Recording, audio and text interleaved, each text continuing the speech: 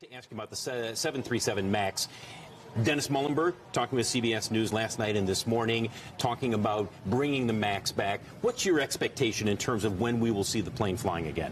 I think the expectation is simply that we're going to do this in a safe manner, that all the external folks, regulators, investigators side agree that it's the right time to bring it back. And I think that's really the focus. And what I heard from Dennis in particular is the important thing, that safety is first. August, maybe even as early as July, or should we even push it back maybe to September? You know, from an operational perspective, at United, we're prepared to do it at any point in time. The critical point before we have any of those conversations is that this aircraft returns to flight safely, and that not only regulators agree, but the flying public agrees as well. So, but I hate to have to put a date on this, but are you looking at August as most likely?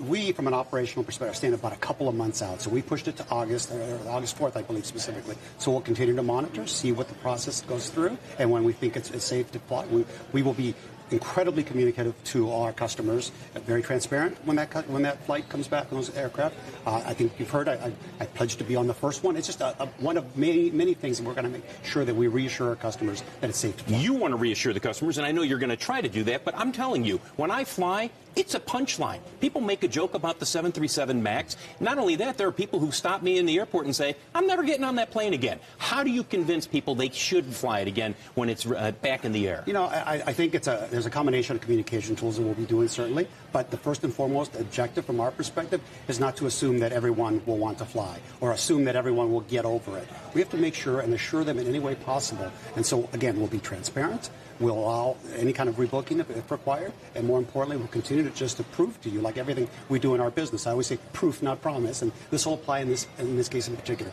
The safe return to flight of this aircraft is very critical to not only us, but people around the world. It's a good aircraft, clearly.